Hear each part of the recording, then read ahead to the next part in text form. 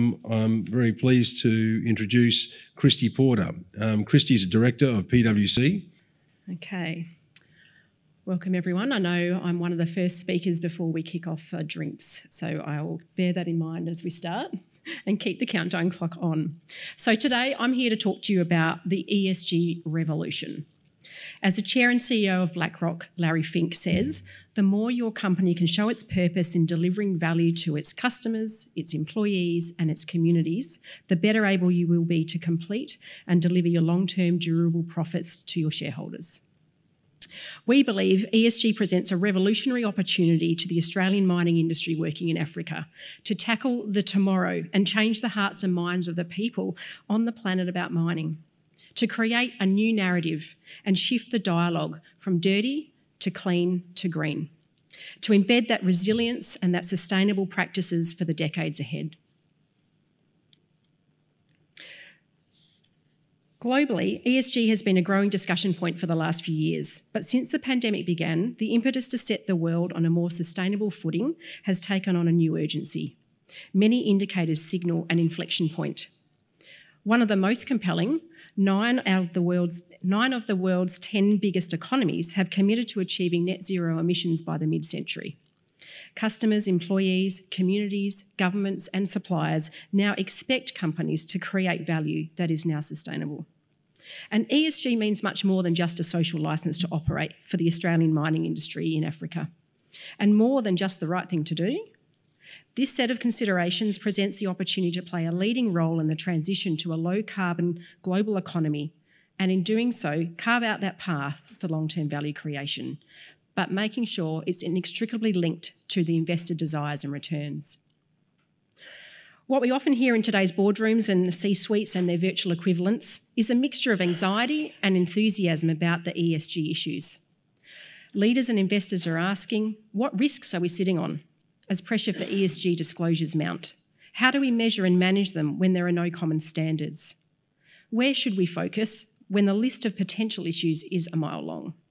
And critically, which is where the enthusiasm does come in, as we take a hard look at our business, what opportunities can we identify to solve those big problems and create value in new ways? The answers to these questions are all interrelated, and as are the initiatives those answers will motivate. That's reimagined reporting, strategic reinvention, and ultimately wholesale business transformation.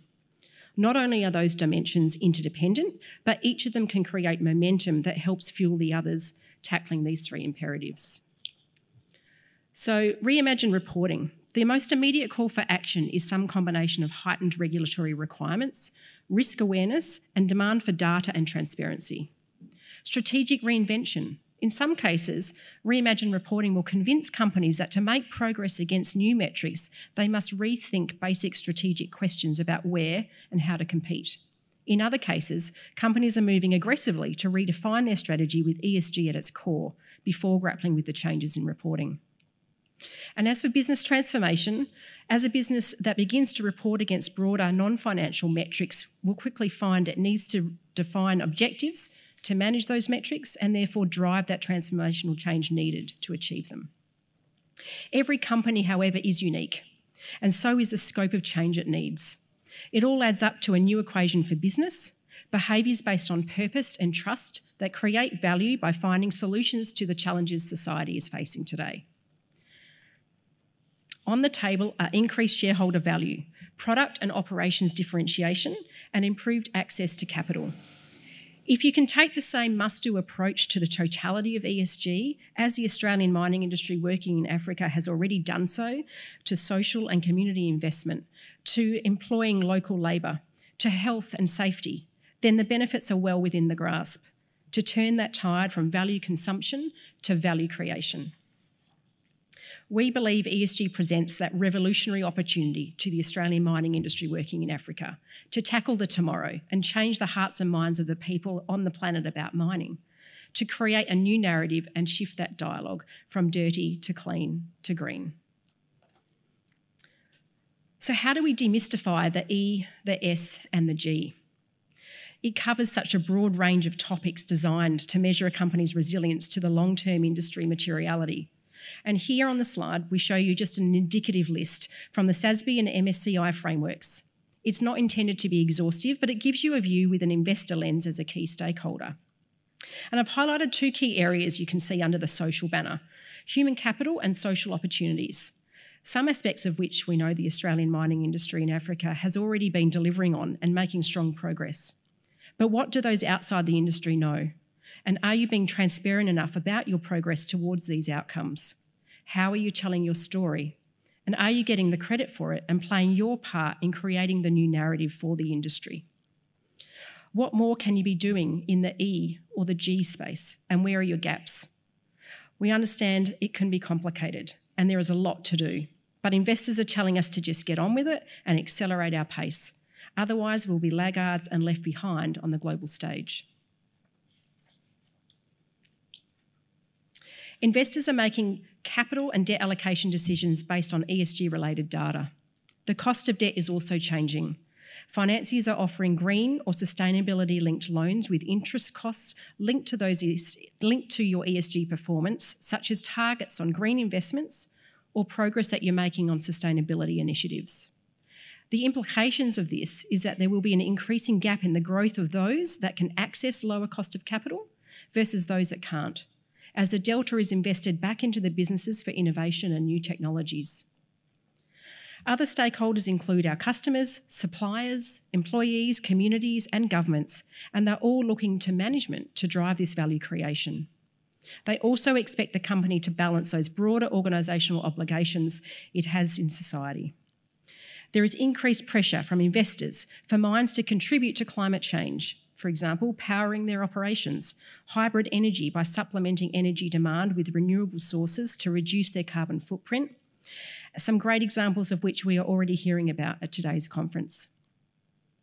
Nearly 3,000 investors, asset managers and pension funds have signed up to the UN Principles of Responsible Investment, 6 principles of which encourage investors to enhance returns and better manage risks by incorporating ESG factors into investment and ownership decisions.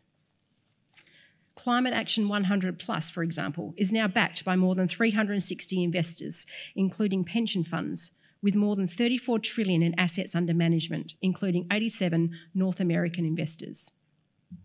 Using shareholder levers, this group has called on companies to set science-based targets, improve climate-related financial disclosures, and align executive remuneration with climate performance.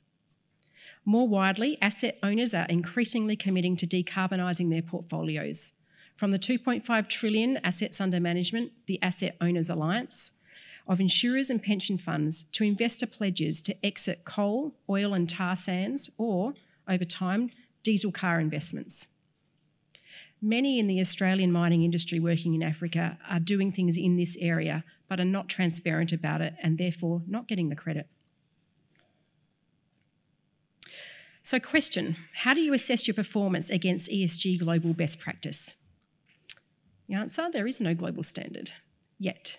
So the push towards ESG reporting, particularly in Australia, is strongly driven by large investors, including the activist shareholders advocating for those net zero policies and greater quality and comparability of disclosures to aid their decision-making around their capital allocations. But companies are responding. We're seeing around 80% of the ASX 100 have some form of ESG metric in their executive bonus calculations, with 8 companies including climate measures in their short-term bonuses in 2020. This number is expected to double within the next year, with the largest focus on the environmental metrics. But if you're looking for something harmonised today, it doesn't exist. This is a landscape you're dealing with. Which one do you pick? Where are the trends? We certainly look to Europe, who's driving this.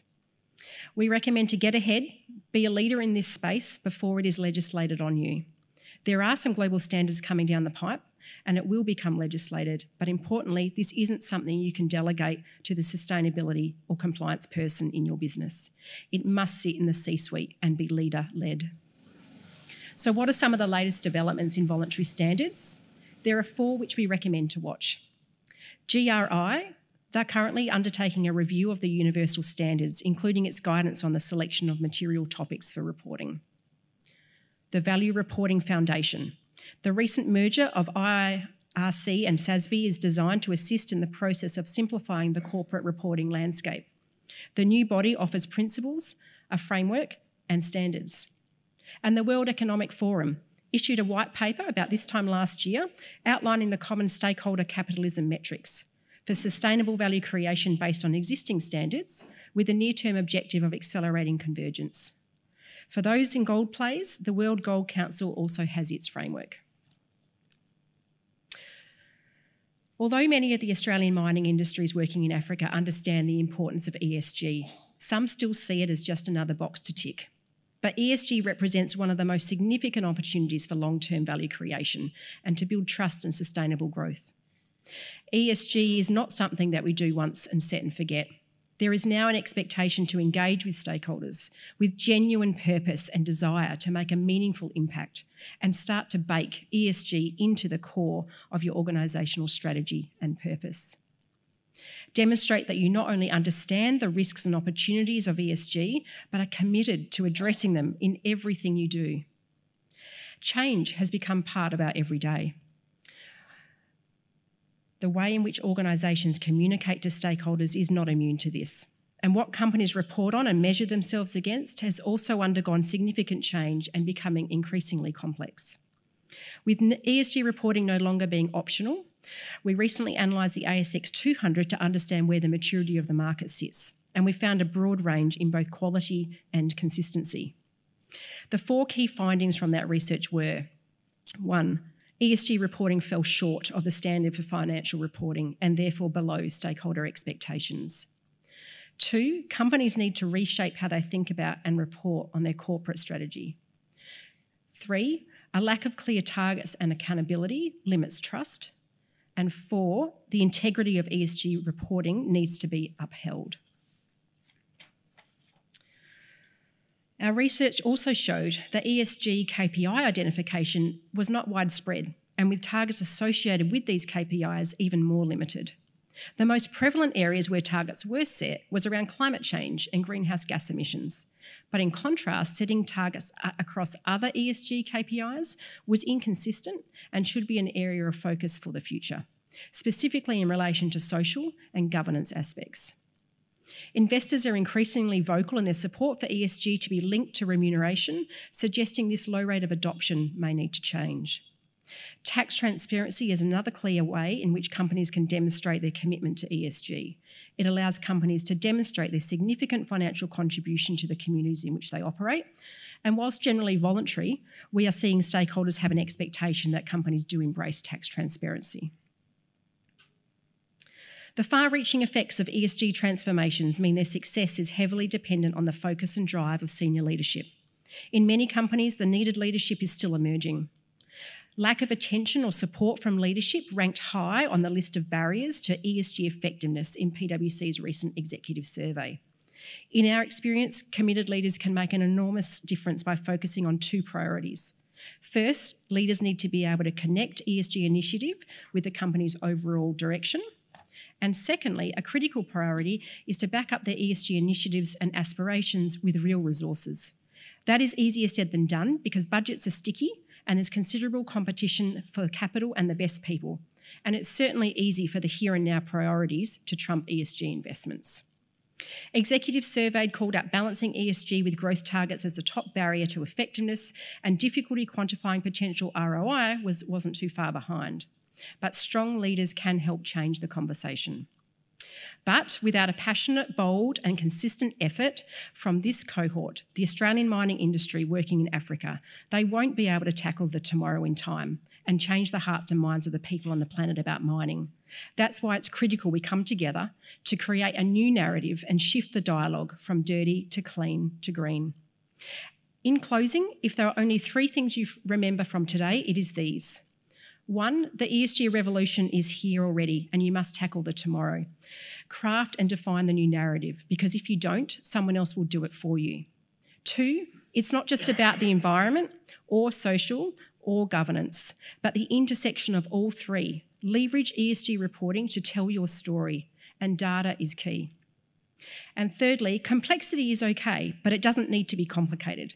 Prioritise the right ESG activities and quantify the impact aligned to your purpose. These three must be underpinned and enabled by strong leadership in the C-suite. And it must be important to you as equally as the number of tonnes you mine each day. So when something so big is so multifaceted, how do you solve for it? The same way you eat an elephant, one bite at a time. The first bite is figuring out where you are on the ESG maturity curve. Are you defensive or are you offensive? Start with what you have, and that will be different for all organisations. But responding now is key. We will never be done getting our companies ready for the ESG revolution. As we lean into tackling the tomorrow, the goalposts will continue to change. The rules won't be the same, and the players will want and need different things. But what does not change is that there are players and there is winning and losing the game. And the question we need to ask ourselves is, are our players and coaches able to play the game and win as the goalposts move and the rules change? Thank you.